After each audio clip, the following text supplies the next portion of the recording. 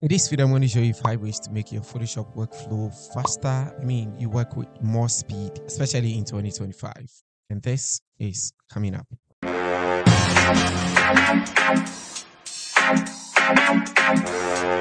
Hi everybody, Innocent here and welcome to the channel. Over here we make videos like this. If that is something that sounds like you're interested, kindly consider subscribing. So I've been using Photoshop for the past 8 years, and over this period I've come across a lot of tips and tricks that I need to share with you if you want to work faster in Photoshop. So yeah, stick and stay for this amazing 5 tips to make you work faster in Photoshop. And coming in at number 1 is use presets and libraries. So in Photoshop you have presets, you have libraries. There are default ones that you can use and there are ones that you can also download. To make your workflow faster, you need to use presets. That is, you save frequently used type of things that you use. For instance, if you want to apply a gradient overlay to this particular photo, you go to the gradient style and you can see that Photoshop has given you basic or like default gradients. Okay, but these are ones that I actually use or actually set myself and then I save them. You don't need to be setting these pieces, or you don't need to be setting different gradients anytime you are working with gradient. So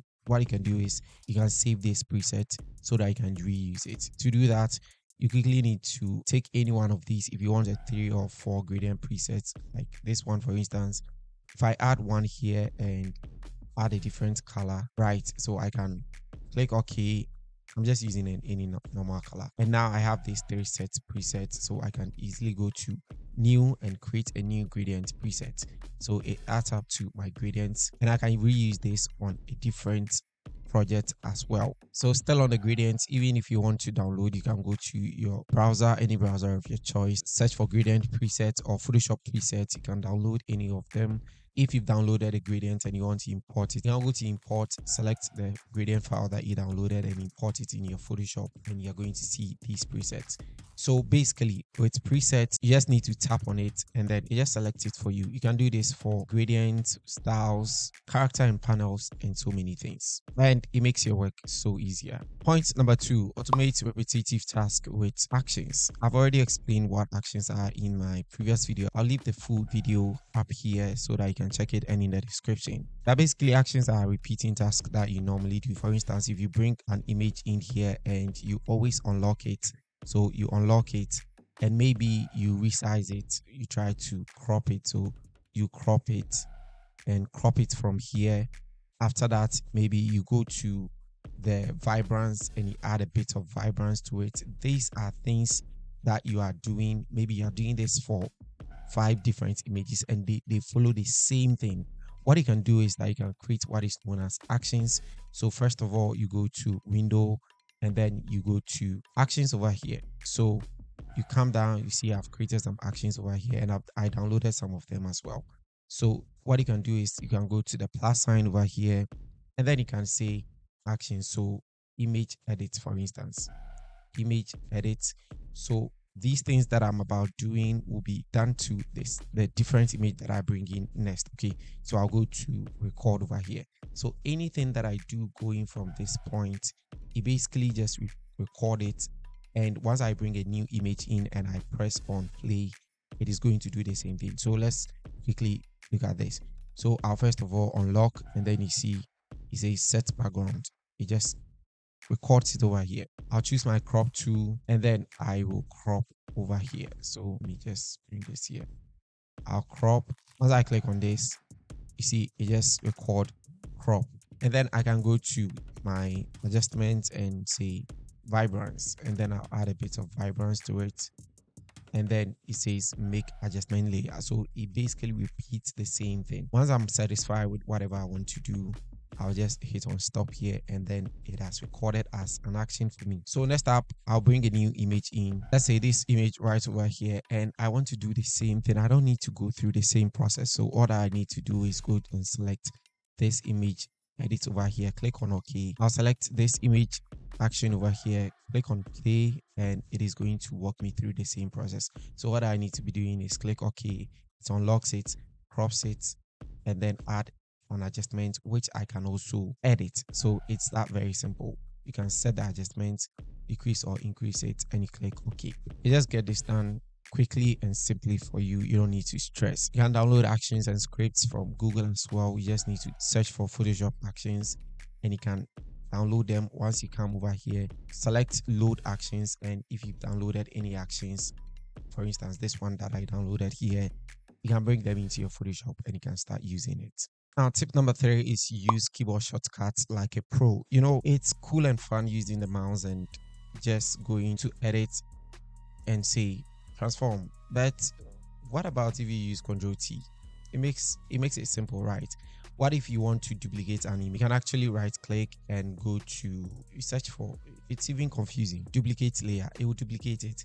You go to another point. But what if you use Ctrl J? It makes all your works very simple, right? So using shortcut makes your work simple. Now here's a quick tip on how to master all your shortcuts. For any of the tabs that you open, the shortcuts are right in front of them. So for instance, if you want to open a new image, Control N, Control O, Alt plus Control plus O will browse in Bridge. Control W will just close up your Photoshop. So Control plus W will ask to close up the project. If you go through all the tabs over here, you can see all of them, even actions, brush settings, all of these things has their various shortcuts. Well, if you are starting up, you don't necessarily need to master all of these, but the tip here, the actual tip here is that as you continue working in Photoshop, for instance, if I want to apply levels on this, I don't need to go to image and levels. I just need to press Ctrl and then L, and then it activates the levels. As you go through the tabs and you use Photoshop, take note of these shortcuts because it makes your work so easy. If you want to resize an image or a canvas, you don't need to go through all this stress. Also, if you go to edit and then you go to keyboard shortcuts, you can see all the shortcuts, the various shortcuts in Photoshop. You can study all of this if you want to make your workflow in Photoshop very faster. And the cool tip here is that you can as well customize your shortcuts.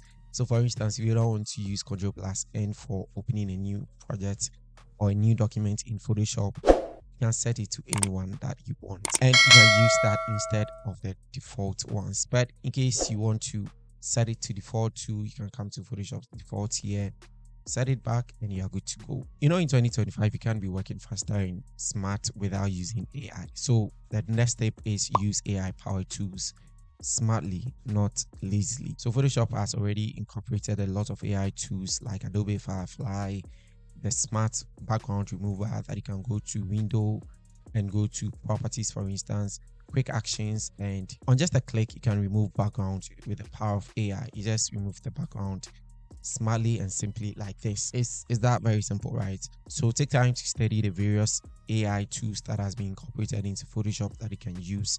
If you go to adobe.com, for instance, and you go to their AI section, or you can easily Google AI in Photoshop and it's going to list all the various AI tools in Photoshop. There are lots of them that you can explore, but of course, you know, if you do the research, if you take your time to study them, you're going to see a lot of them. Now you can fill backgrounds, you can extend images, you can even remove unwanted things in Photoshop, courtesy AI. So take your time to study all the AI tools that Photoshop has incorporated and make your work faster and easier. Now the fifth thing, which is supposed to be the last tip, is template everything. One thing I love about Photoshop as compared to other Adobe products like Adobe Premiere Pro is the fact that you can template anything, move it from one hard drive or one PC to another PC without losing all the files. For instance, if I go to my Photoshop files, I have files as way back.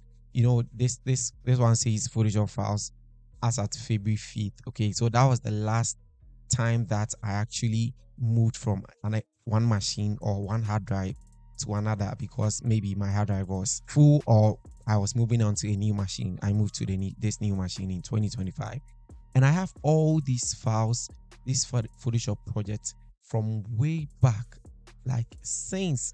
There are some of the files that goes back to the time that 8 years ago I started using Photoshop actually, and it makes working so easily. You can template everything basically. So over here, if I search flyer, for instance, you can see that I have a lot of flyers. Okay, so these are all templates that I can easily open and take something out of it. You don't lose the files once you transfer, though maybe the resources that you used are far gone, like they are far lost. You don't even remember the the PC that you left it on. But since you have the template over here, for instance, if I open, let me try to open one of these. So this drone hiring flyer that I designed for my drone services, you see, I still have the resources. I can easily make changes to this, though there are some of the tests that are gone or I need to update them. But you can see that all the PNG files that I use, I can easily move this to another project that I'm working on.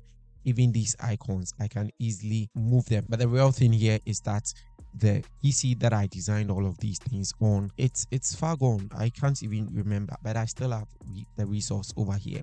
So that buttress the point that you need to template everything. If you are designing thumbnails, if you are designing brochures, if you are designing products, just template everything. After saving and sending it to the client, don't just delete the file. Make sure that you template everything because it helps you with your next project. So the next time I'm designing another drone flyer, I can easily come and pick this drone over here, send it to the next project that I'm working on, and I'm able to use it. Unlike in Adobe Premiere Pro, that once you delete the files, once you delete the resource files, maybe you can just make use of them again. You need to go and pick them back. Photoshop gives you a lot of leverage, so make sure you template everything, and your future projects will thank you. Now, I know I said 5 tips, but since you stayed till the end of this video, let me give you one more tip that many people don't take into consideration, and that is custom spaces. So you know that in Photoshop you can customize your workspaces, right? So Photoshop has given you like the default ones. The most basic one that we normally use is the essentials, but you can switch to 3D, for instance. You can as well go to window, workspace, and you can switch to painting. That is if you are working on a lot more of painting. If you don't like any of these, you can go back to essentials. You can reset your essentials. So normally when you open Photoshop, this is how your Photoshop workspace looks like. Okay, but I normally want to customize my workspace to have more of a layer panel. So what I can do is I can come to this properties and adjustments here. I'll right click and drag it to this side, and that's taken from the layer panel. Okay, so I can do the same thing for this as well, and I can even close it. You can just close this one here, close this, so that you have just your layers at the layer panels. Any other thing that you bring in, for instance, if I want to bring the properties, I just click on properties and you know it will just come here. But this same thing also, you can put it inside here, and let me close the tab. Even for your tool panel, you can make it double standard like this, or you can just make it straight up. I prefer the straight up, but which one do you prefer? You can drag your tool